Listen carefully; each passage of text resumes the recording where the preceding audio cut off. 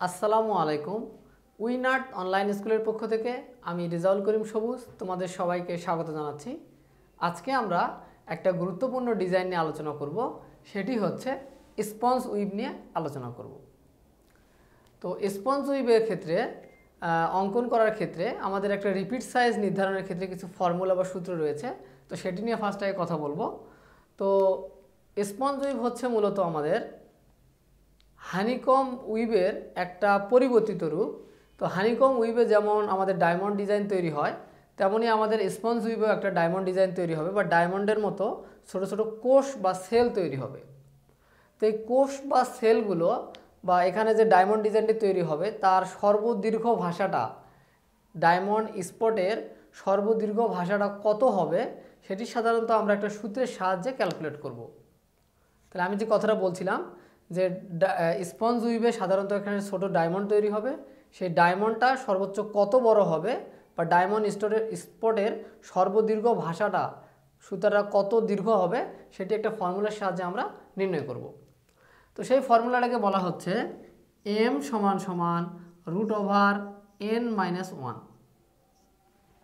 m সমান √n-1। m হচ্ছে এর মাঝখানে যে ডায়মন্ড ডিজাইনের মতো ছোটো ছোটো কোষ তৈরি হবে, সেই ডায়মন্ডটা সাধারণত কত বড় দীর্ঘ হবে। আর n হচ্ছে আমাদের সুতার এই রিপিটের সুতার সংখ্যা। তো রিপিটের সুতা আছে দেখো আমাদের কয়টি, 10টি। তাহলে আমরা যদি এখান থেকে 10 - 1, তাহলে এটা আসে 9, 9কে বর্গ করলে আসে 3। তাহলে আমরা এখানে যে ডায়মন্ড ডিজাইনটা অঙ্কন করব সেটি সর্বোচ্চ ম্যাক্সিমাম বড় হবে কত, 3। তাহলে ডায়মন্ড ডিজাইনটা হবে আমাদের সর্বোচ্চ ম্যাক্সিমাম হবে কত, 3। ডায়মন্ড স্পটের সর্বদীর্ঘ ভাষাটা হবে 3। তো আমরা যখন ডিজাইনটা অঙ্কন করব তখন সেখান থেকে আমরা বিষয়টি ক্লিয়ার করার চেষ্টা করব। তো এখন এই 3কে ব্যবহার করে আমরা জাস্ট ফার্স্ট একটা শার্টিন ডিজাইন অঙ্কন করে নিব। তো আমরা আমাদের আগের টিউটোরিয়ালে বিস্তারিত আলোচনা করেছিলাম যে কীভাবে শার্টিন ডিজাইন অঙ্কন করতে হয়। তো আমরা এখানে শার্টিন ডিজাইনটি অঙ্কন করব।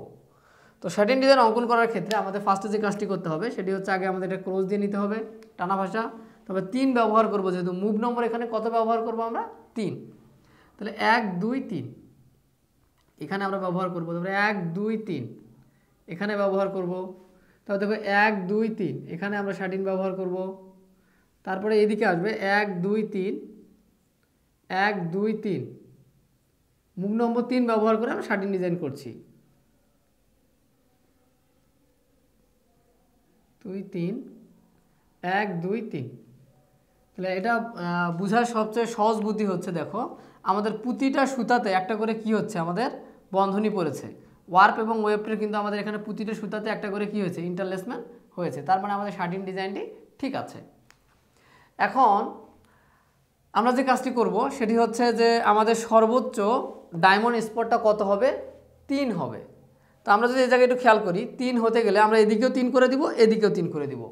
তাহলে এদিকে যদি আমরা এখন 3 করতে চাই উভয় পাশে, তাহলে এখানে একটা দিয়ে নিলাম, তাহলে হইলো কত দেখো 2, আর একটা সুতা আমাদের এদিকে দিতে হবে, এর উভয় সাইডে 3 করে দিতে হবে আমাদের। তাহলে এখানে যদি আমরা দিতে চাই, এটা এইদিকে না দিয়ে এটা আমরা বসিয়ে দিব এই সাইডে। তেমনি উপরে নিচে আমরা এখন এটা কত করব, 3 করব। তাহলে ডায়মন্ড স্পটটা সর্বোচ্চ হবে কত, 3। তাহলে আমরা উপরে একটা দিলাম, কিন্তু নিচেরটা নিচে দেওয়ার জায়গা নাই, এটা আমরা কোথায় দিয়ে দিব, এই জায়গায় দিয়ে দিব। ওকে। তো আমরা যদি এবার এই সুতার দিকে তাকাই, এইখানে আমরা এখানে জাস্ট উপরে নিচে কত করে দিব, এই 3 করে দিব। এই যে 3 নিয়েছিলাম, ডায়মন্ড স্পটটা হবে সর্বোচ্চ কত, 3। তাহলে এদিকেও আমরা 3 করে দিব শার্টিনের সাথে। ওকে। এখন আমরা যে এইখানে তাকাই, তাহলে এই পাশে আমরা কত করে দিব, টোটাল 2 সাইডে ডায়মন্ড স্পটটা হচ্ছে আমাদের ম্যাক্সিমাম কত, 3।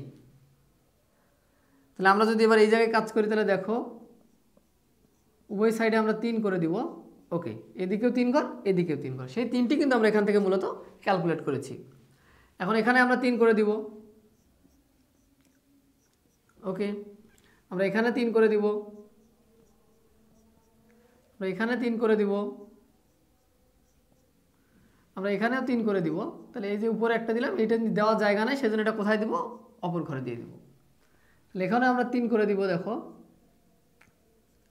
ওকে, এখন এইটাতে দেখো আমরা এইদিকে 1, ওইদিকে দেওয়ার জায়গা নাই, সেটা ওই বরাবর আমরা এই ঘরে দিয়ে দিলাম, আবার এই যে উপরে এবং নিচে দিয়ে দিলাম। তাহলে এভাবে আমাদের যে ডিজাইনটি তৈরি হলো এটি মূলত আমাদের স্পঞ্জ উইপ। তো এটাকে যদি আমি জাস্ট একটু সুন্দর করে ডিজাইন করে দিই, দেখো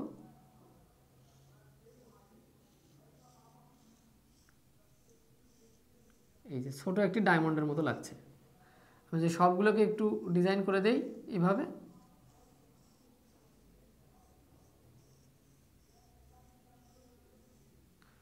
লাগছে। এটিকে যদি একটু কাজটি করে দেই, তোমরা সবগুলোকে একটু জাস্ট এভাবে সাইড দিয়ে একটু দিয়ে দিবা, তাহলে আশা করি এই বিষয়টি আরও অনেকটা ক্লিয়ার দেখা যাবে। তখন ডায়মন্ডটি একটু পরিষ্কারভাবে ফুটে উঠবে। তো সবগুলোতে চাইলে আমরা এভাবে অ্যাপ্লাই করতে পারি।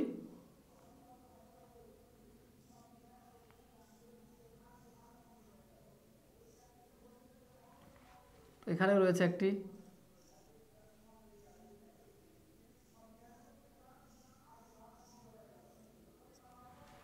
এভাবে ছোট ছোট অনেকগুলো ডায়মন্ডের আমাদের এখানে খোপ তৈরি হচ্ছে, দেখো।